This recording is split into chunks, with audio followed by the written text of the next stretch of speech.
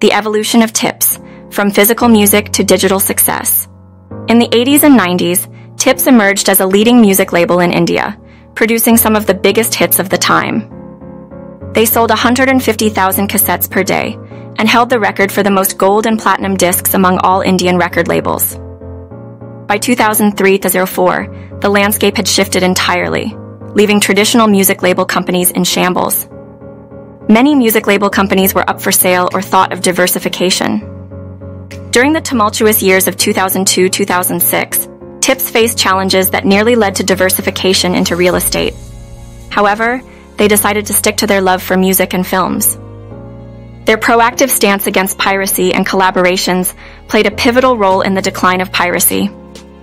The entry of Jio in 2016 further fueled the digital play, benefiting Tips and the industry at large.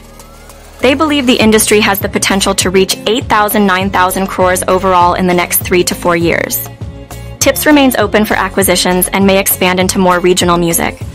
The company promises its investors 30% on-year top-line growth and remains poised for a melody-filled future.